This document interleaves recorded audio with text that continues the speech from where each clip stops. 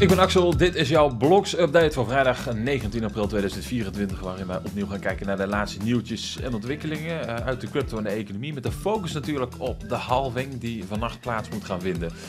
Wil jij ook iedere dag op de hoogte blijven? Subscribe. En dat kan dan dus op het YouTube-kanaal en het Spotify-kanaal, want daarop vind je iedere werkdag een verse BLOX-update terug.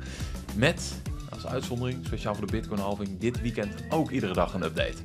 De laatste keer dat we er zo erbij kunnen gaan pakken, de Bitcoin Halving counters, met om te beginnen onze eigen counter terug te vinden op de BLOX website, dan zie je dat het nog maar een kwestie van uren is voordat het Bitcoin Halving moment van 2024 daar is.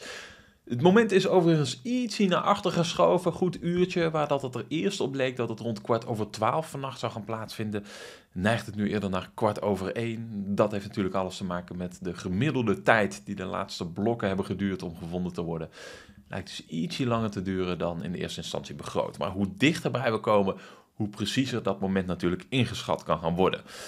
Voor nu dus nog enkele uren te gaan. Op dit moment nog zo'n 64 blokken, enkele tientallen blokken dus maar voordat het 840.000ste blok wordt gevonden. En dat is dus het moment vanaf dat bloknummer, in ieder geval die blokhoogte, dat de Bitcoin Halving plaatsvindt. Want alle blokken daarna, voor de komende 210.000 blokken in ieder geval, gaat die halvering dus omlaag van 6,25 naar 3,12,5 stuks. De koersen op tradingview.com. Ja, dat wordt een interessante, dat wordt een leuke vandaag om op bij te gaan pakken. We gaan beginnen met de dagcandles, de Bitcoin waarde uitgedrukt in de Amerikaanse dollar. Data van Bitstamp. Dan zien we dat het inderdaad aardig volatiel aan het worden is op dit moment, zo dicht bij de halving. Waar dat we hier de afgelopen periode in principe in een neerwaartse beweging hebben gezeten vanaf het moment dat we hier de support afgelopen 13 april of 12 april was dat van deze driehoek verloren. Ja, ging dat bergafwaarts. En de afgelopen dagen heeft dat zelfs geleid tot een aantal momenten, heel kort, maar toch dat we zelfs onder de $60.000 aan het handelen waren. Maar gisteren hebben we uiteindelijk de dag met een hele mooie plus weten af te sluiten, 3,65% erbij. En vandaag, ondanks een hele grote beweging die we te pakken hebben gehad, ook nog flink naar beneden toe, hebben we nu te maken met een plus van 1,63%. Dus dit is echt de volatiliteit, een beetje de zenuwachtigheid van de markt in aanloping naar de halving. Maar die zich nu dus de goede kant op laat vallen. Je ziet hier het bereik van vandaag echt vrij groot zijn, want vannacht hebben we dus ook nog onder de $60.000 gehandeld. Ook vandaag op 59,629 als absolute dieptepunt.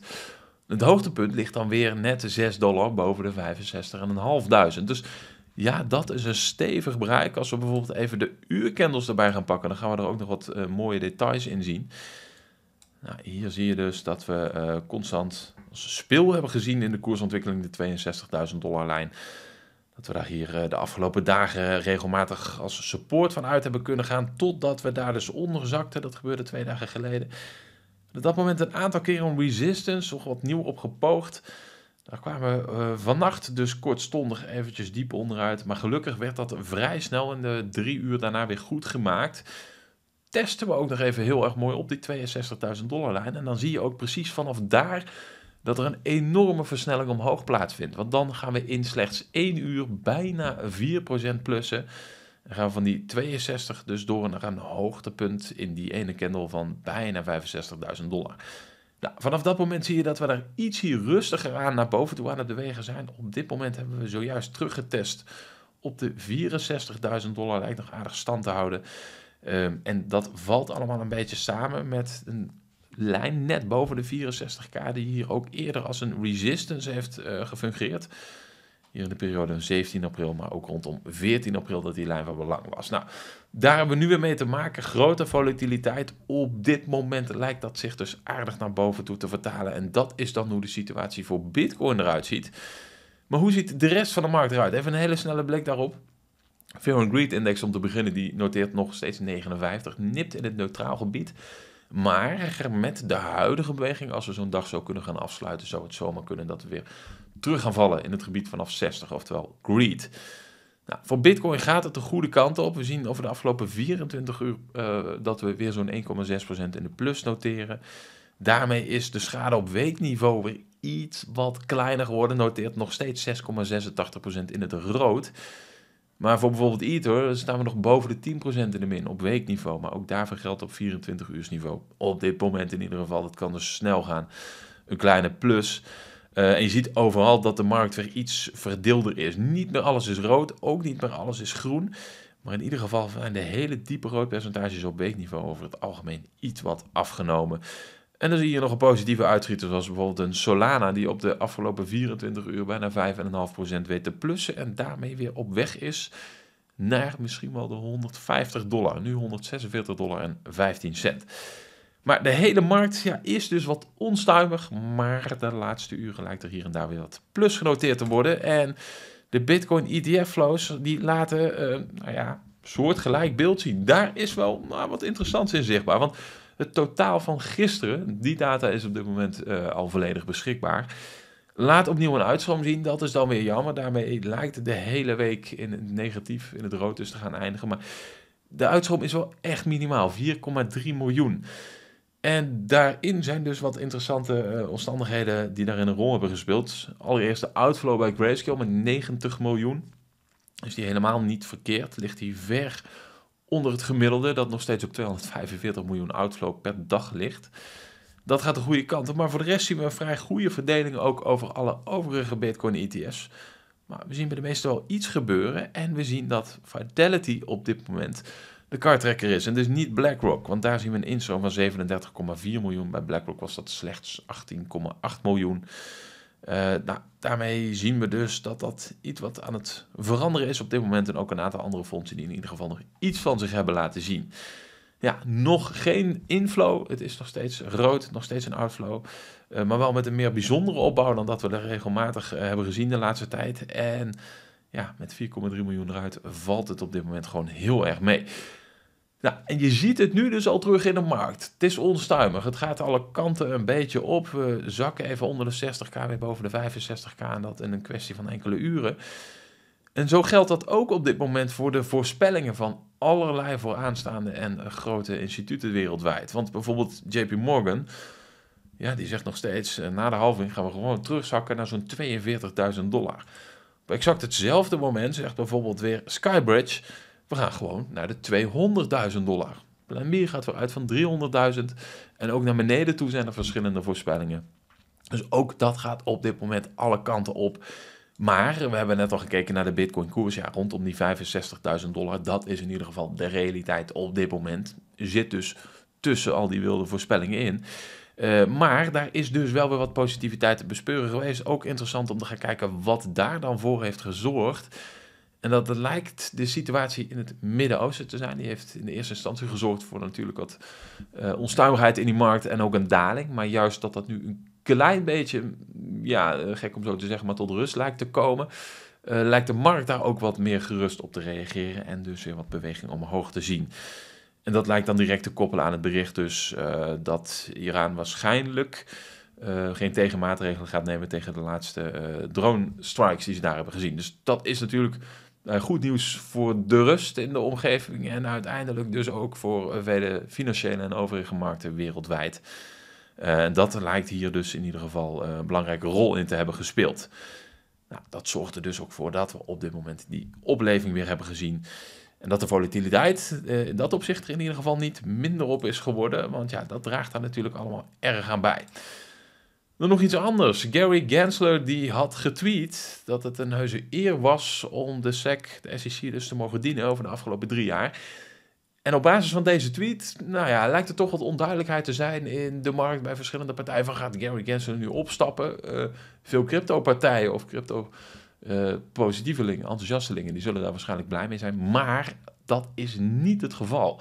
Gary heeft dit getweet en eigenlijk is het gewoon een troll van de beste man. Is de grap geweest om met deze aftrap dus dit draadje te gaan starten. Maar het ging er in ieder geval om dat hij dit hele betoog eindigt met juist de mededeling dat de komende tijd de focus op dit moment met name gaat liggen op crypto. En dat ze daar heel veel regelgeving en handhaving in willen gaan toepassen. Dus het is echt een beetje met de knipoog gedaan, juist naar de crypto-twitters ook. Van het lijkt erop alsof ik ga stoppen. Zijn jullie vast blij mee? Is niet het geval.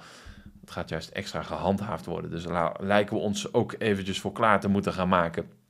Voorlopig dus geen verzachtende omstandigheden daarin. Tether, heel wat anders, maar daar gaan we even direct mee verder, want dat is ook met groot nieuws naar buiten gekomen. We kennen die natuurlijk allemaal van de uitgever van USDT, de grootste stablecoin ter wereld, met een market cap inmiddels van ruim 100 miljard Amerikaanse dollar. Maar zij gaan steeds breder de cryptomarkt eigenlijk bedienen. Dat was al langer bekend. Ze investeerden bijvoorbeeld ook actief in Bitcoin. Excuus, maar nu hebben ze ook aangekondigd dat ze een aantal nieuwe divisies gaan lanceren.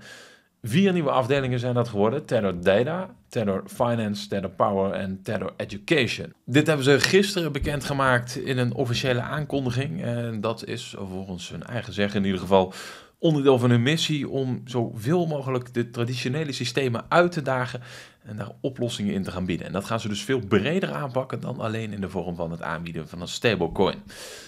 Tether Data, dat gaat zich dan richten op investeren in verschillende opkomende nieuwe technologieën. Dat is niet beperkt tot alleen maar crypto, maar bijvoorbeeld ook AI. En allerlei andere peer-to-peer platformen die ze financieel willen ondersteunen op die manier. Tether Finance, dat is de tweede van deze 4 pijlers. Dat gaat juist verschillende financiële producten bieden. En wil ervoor gaan zorgen, zoals ze dat zelf dan, het labeltje erop plakten, om het wereldwijde financiële systeem zoveel mogelijk te gaan democratiseren. Dat wordt dus de focus van dit tweede verhaal. Dan hebben we nog Tether Power. Dat gaat zich echt focussen op de mining-inspanningen van Tether. Ook de hele energiebehoefte die daar dus bij komt kijken. En Tether Edu, dat gaat zich richten op het bevorderen van de adoptie van blockchain-technologie. En dat willen ze dus doen door middel van educatie, zoveel mogelijk digitale educatie. Dus misschien wel om met name ook de nieuwe generaties daar zoveel mogelijk bij te gaan betrekken. Nou, dit is dus de uiteindelijke uitrol van de grootste plannen die ze al langer hadden. En dat lijkt nu dus echt van start te zijn gegaan met het behalen van die 100 miljard market cap dat ze hebben bereikt. Dat gebeurde vorige maand. En daar gaan ze dus ook echt de hele crypto sector aan alle kanten bedienen. Dat lijkt in ieder geval de kant te zijn waar dat ze heen willen. Nou, dan tot slot nog een aantal belangrijke uitspraken in dit interview met NRC en Klaas Knot. Ja, hij zegt namelijk, daar komt het eigenlijk heel erg in het kort op neer, dat hij nog steeds vertrouwen erin heeft dat per juni de Europese Centrale Bank in ieder geval kan gaan starten met het verlagen van de rentepercentages. En dat is natuurlijk heel erg goed nieuws. Daar zitten we met z'n allen al lang op te wachten. Nou, hij ziet dat dus nog steeds gebeuren. Wat hij in ieder geval zegt hier, dat ze dat ook recent al bij belangrijke grote vergaderingen in Washington hebben aangegeven, dat ze daar in de eurozone dus echt klaar voor lijken. Dat heeft ook alles te maken met de inflatiesituatie op dit moment in de eurozone. Want ja, die ziet er toch echt een stuk beter uit dan dat hij eruit heeft gezien, ook al voelt het misschien niet altijd zo. Maar we hebben eerder gezien, oktober 2022, op de slechtste momenten, dat we 10,6% inflatie aantikten. Vorige maand was daar nog 2,4% van over. En ja, dat het richting de 2% beweegt, daar lijken ze toch langzaam maar zeker wel van overtuigd. Het kan best nog eventjes duren voordat het echt weer helemaal stabiel is. Maar we zijn in de buurt aan het komen. Ja, en daarom zegt hij ook dat hij nog steeds vertrouwen, eigenlijk steeds meer vertrouwen ook heeft in het verder afnemen van die inflatie. En daarmee kan dus ook de rentestand worden aangepast. En dat is opvallend. Nou, dit is natuurlijk de situatie dan in Europa, maar ook in de VS zien we dat er wat bijzonders in gaande is. Want handelaren op de derivatenmarkt, die lijken vrij abrupt eigenlijk een beetje uit te gaan van een hele snelle, agressieve renteverlagingsperiode die we in de VS kunnen gaan verwachten. Ja, dat er een verlaging aan zat te komen, of verschillende verlagingen, daar leek de markt het al langer over eens. Of dat er nou 3 of 2 of 4 waren, ja, dat schommelde nog wel eens afhankelijk van de recente data die naar buiten is gekomen. Maar nu zijn er dus ook steeds meer partijen die verwachten dat ze dat willen gaan frontrunnen eigenlijk. En dat in een hele korte, snelle periode vrij agressief zullen gaan doen. En de echte uitschieters, wat betreft de geluiden die we dan horen, die zeggen van nou 3% rente aan het einde van 2024 zou zelfs kunnen. We zitten nu op zo'n 5,25 tot 5,5, dus dat zou inderdaad wel echt agressief verlagen zijn. Daar is overigens nog lang niet het overgrote deel van de markt het mee eens. Maar een steeds groter deel lijkt dus wel serieus te verwachten dat het zomaar eens heel snel kan gaan. Zou mogelijk goed kunnen aansluiten dus bij de strategie die we in Europa lijken te gaan hanteren. Dat was hem dus. Nog maar heel eventjes voordat het zover is, de Bitcoin Halving. Dat is waar dat het nu allemaal om draait. Maar ook daarna gebeurt er constant meer dan genoeg in de crypto. Zorg daarom dus ook dat je zelf subscribt op onze kanalen, op het YouTube-kanaal en het Spotify-kanaal, want daarop vind je iedere werkdag een nieuwe BLOX-update terug. En ditmaal dus ook in het weekend om je volledig bijgepraat te kunnen houden. Subscriben, zet de meldingen even aan, ben je er altijd als eerste bij. Goed weekend gewenst en hopelijk tot morgen weer. Doeg!